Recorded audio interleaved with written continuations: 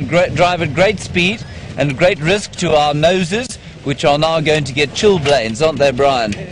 Yes, chilblains. I'm just going to call in those lines where they've been. Stations, those two male lines headed east into the Molwati at Ongari cut line, unable to follow up. Righty, here we go. Now, because Steffi's having a bit of trouble with his signal, I'm afraid you will have to put up with me every so often on the Game Drive channel, because otherwise we won't get into the animal sightings, and that is very important, of course. So normally what we would do is link away when, you know, the other presenter would show you something interesting rather than you having to see us do the admin of the day.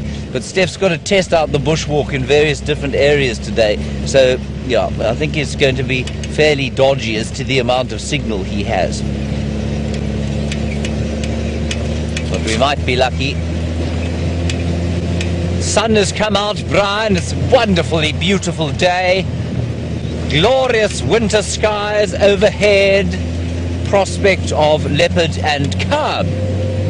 Very exciting. Very exciting. And I know you're all excited to see Shadow and Cub. Get out of the way, Starling.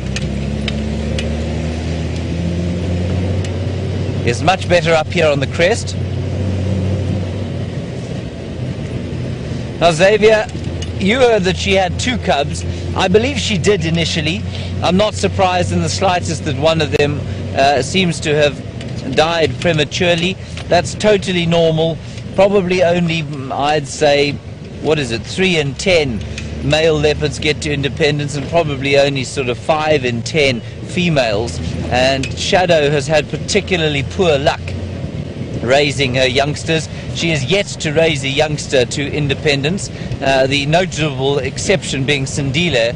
And for those of you who don't know, Sindile, now almost 2 years old, he went into rehab, so he had to spend 8 months in a rehabilitation center for a rabies scare. He's absolutely fine. They've released him again. He's okay and seems to be coming back into this area.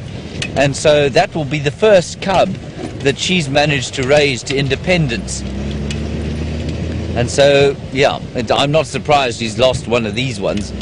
We don't really know why. One of the theories is that she's, for some reason, very unusually for a leopard of this area, does not hoist her kills. So she very seldom will kill something and take it into a tree, which means that if she does have cubs, they're under the constant threat of being eaten or attacked by hyenas. That said, we watched Karula the other day. She killed a male impala. There was a tree imminently close by that she could easily have dragged the cub into, but she didn't.